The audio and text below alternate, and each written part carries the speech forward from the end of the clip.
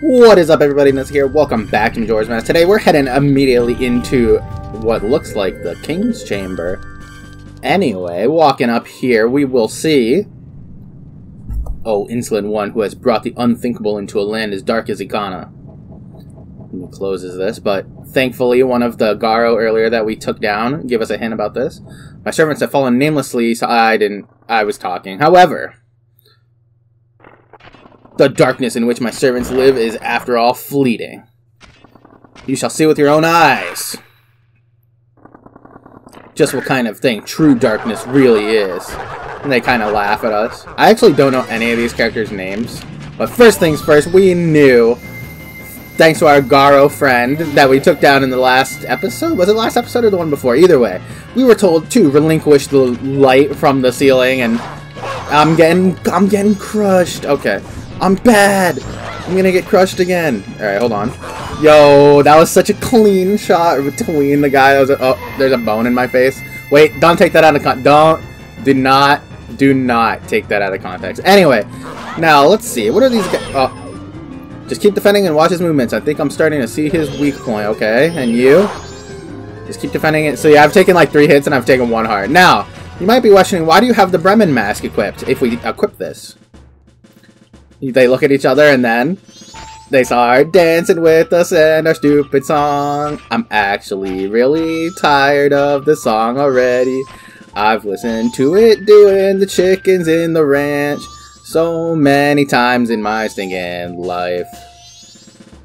I was like, are they gonna start hitting me? Now, another thing to do here is if we equip the captain's hat, we can see, walking up to this man,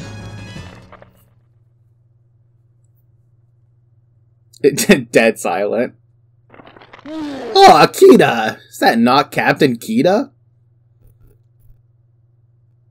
He's like 2 inches tall. But you're so...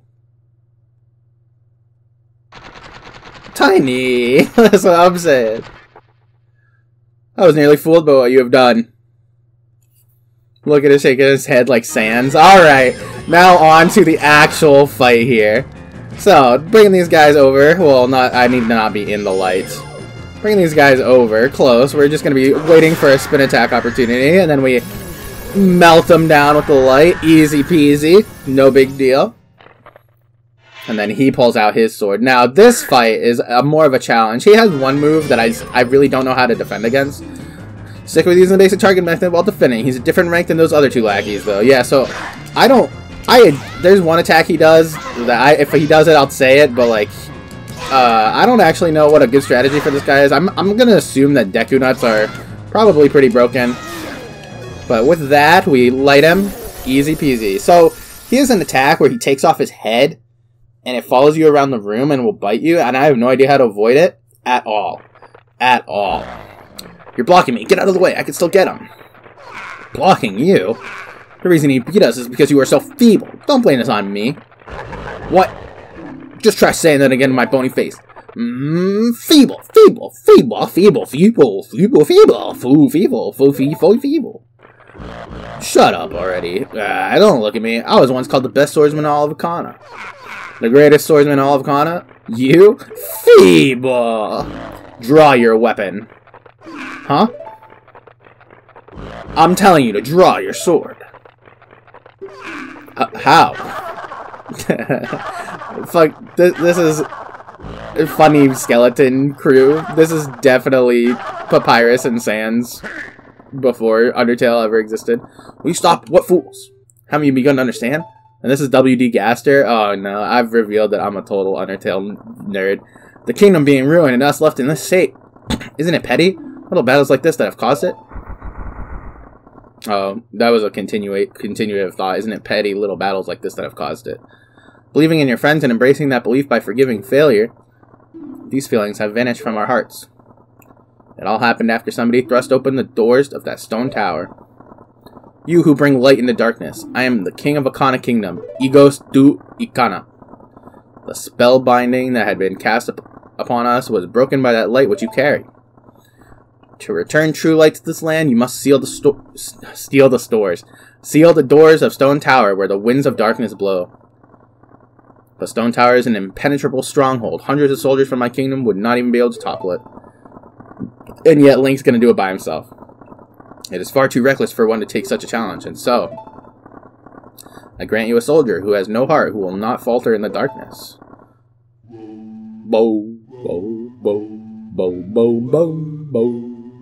I love this song. This is definitely one of my favorite songs. I feel like I've said that about every single song. But like this one is the creepy pasta of this. He's drowned. Ben is here. Ben, if you're watching, I don't know how you're watching because you drowned. It happened so many years ago.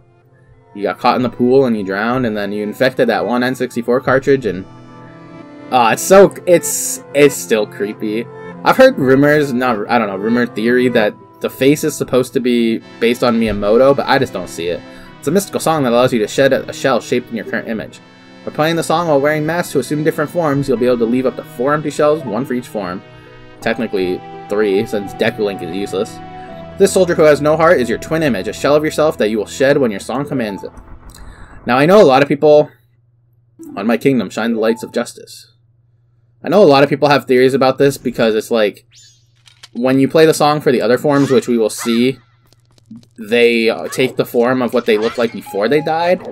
So this plays a lot into the theory about, oh, Link's actually been dead for years, and etc, etc. But anyway, we have a couple things that we need to do back in Clock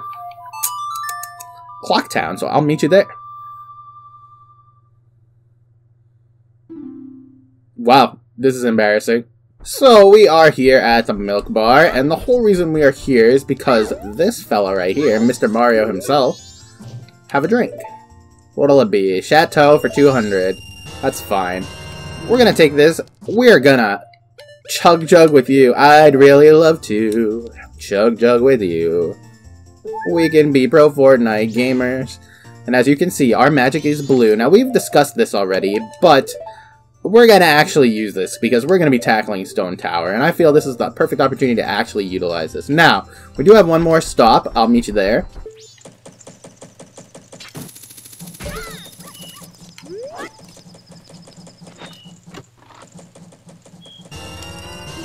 So, we are at the bank, man, and I don't know how many rupees we're going to be depositing, or gaining during this dungeon, but I figured we might as well empty our wallet just so that anything we gain can be gained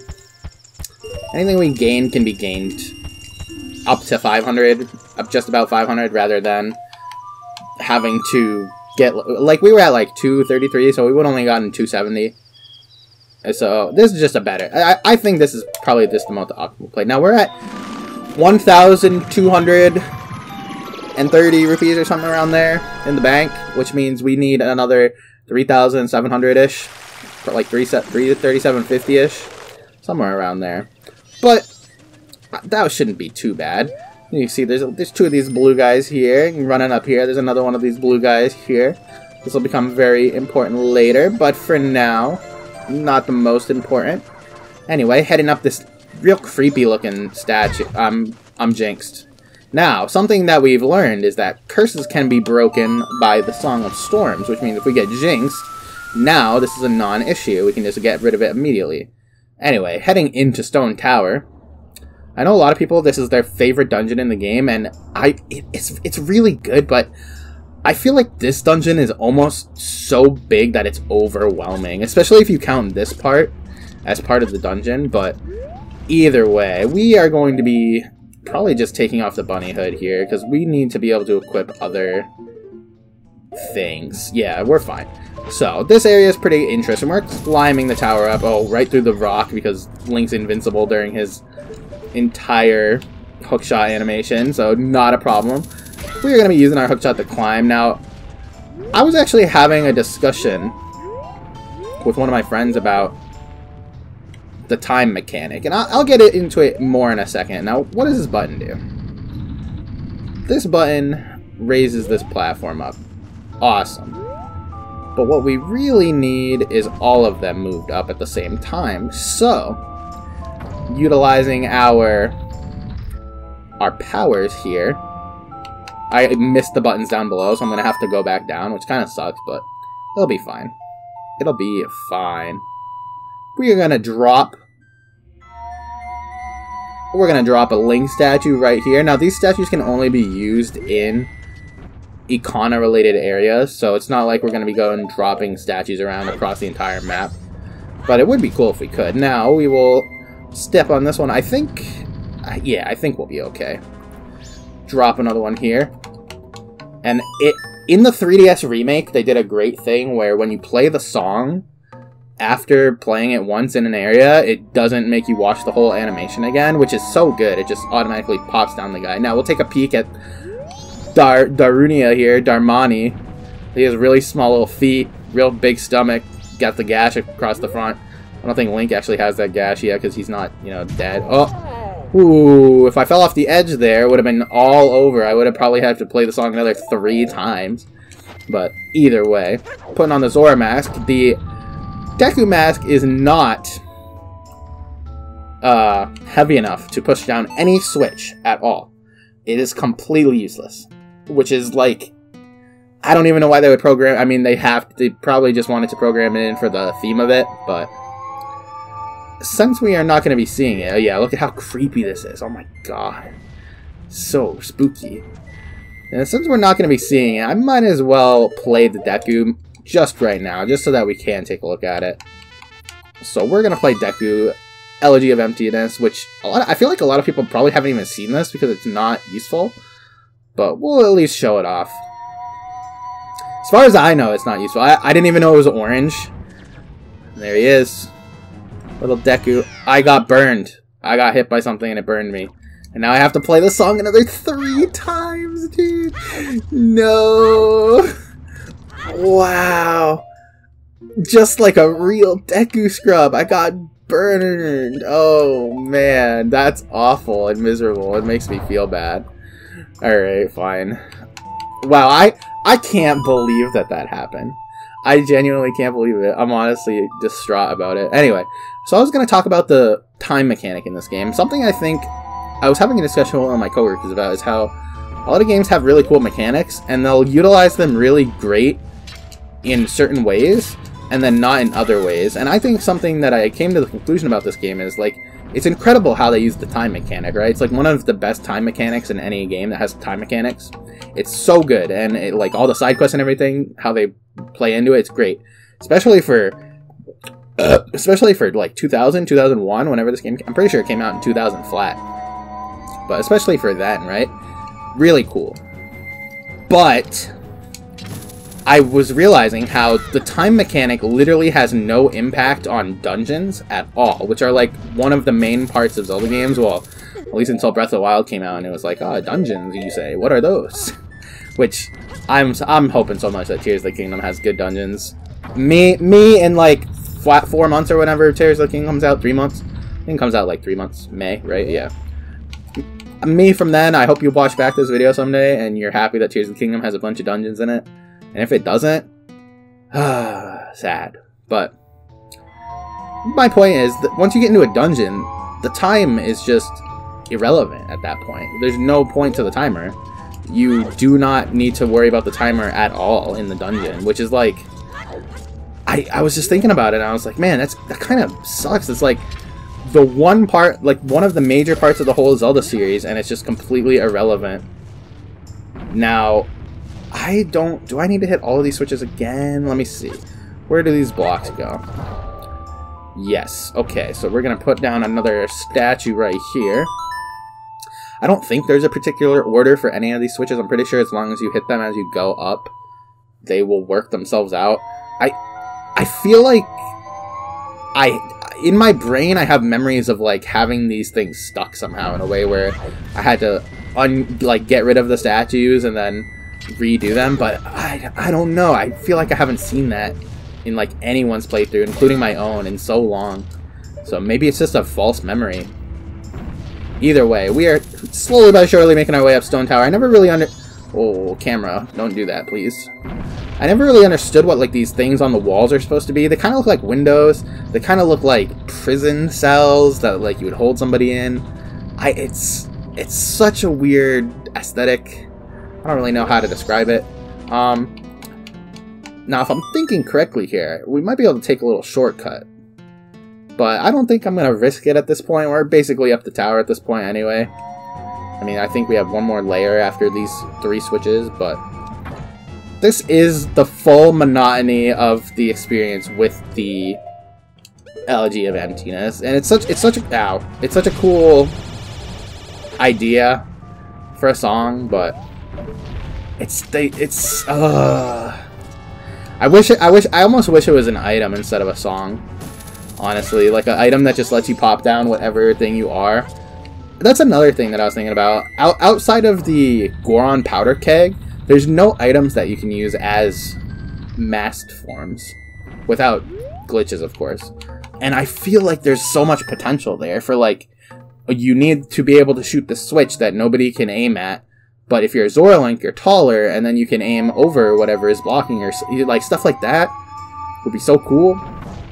Or maybe you need to, like, put down a bomb and then go somewhere with the Goron, or, like, you need to pull something towards you. Like, maybe, like, if you're a Goron and you try to pull, like, yourself to a box, instead of you going to the box comes to you, if it's, like, a small box or something. I don't know. These are all things for the next Zelda game. Nintendo, take notes. I'm a photographic genius if I do say so myself. Now, where exactly am I headed now? I'm so lost right now. Am I supposed to be going to that one? I think I can go there from here. I think it has enough range, I'm just not close enough. That's the opposite. Oh, I should show this off. I don't think I've talked about this at all. These boulders, you can punch these boulders with Goron Link, and these boulders are not infinitely spawning. Once you get rid of them, they are gone in this area. Well, I mean, until you reload the area. Like so. They run on weird cycles, and they teleport around, so it's very hard to tell which one's which. I swear. This is unbelievable. No, dude, this is the worst. I should have just equipped the bow. Alright, I'll meet you up there. So now that we are back up here, I am going to show you guys. This is the wrong switch. I think I need to hit the first switch, right? I forgot how that song works. Now that we're back up here, though, we're at the second layer currently. I'm going to show you guys how the shortcut potential in this area works. On the second and the third set of bricks, there's major shortcuts that you can take if you know what you're doing. Now, that's going to drop the middle one from before. We are going to go back down because I forgot to put the Zora mask on this switch. This is the one I need, right? The first one, the first block? Yes, we need the first block. Okay, so putting on the Zora mask, playing the song once again. This is how many times have we played the song? Somebody leave a comment with every amount of how many times we've played the song total in each video. I think between now and the end of Stone Tower Temple, we're gonna play the song another 9 times, maybe like 9 times, 9 more times. Unless I play badly, and then it'll be significantly more. Wow, he's trying to get me down here? That's crazy. Okay, so you might be wondering, I have not hit all of the switches. How am I going to get across? Well, what we can do is, we know the Zora is on the first switch, so we can get onto the block itself, and then drop the Zora from the switch by putting him here on the block with us, which will, in a second, any day now, take him off the switch, and we will fly up here. And the camera tries to go back to where we were, but then it follows us up here. Now this is the one that we got destroyed by last time. I think this is the second to last one in the whole area. Yeah. As you can see, these guys are still around, but we're gonna make it up here to the very top. I believe this is the top one, right? I'm not crazy? Am I stupid? No. As you can see, there is an owl statue here, which means we have officially conquered climbing the Stone Tower Temple. I think this is probably a good stopping point for now. You know what? Let's at least enter. The easiest way to enter... Not this one. The right one. The one we want is the right one, right?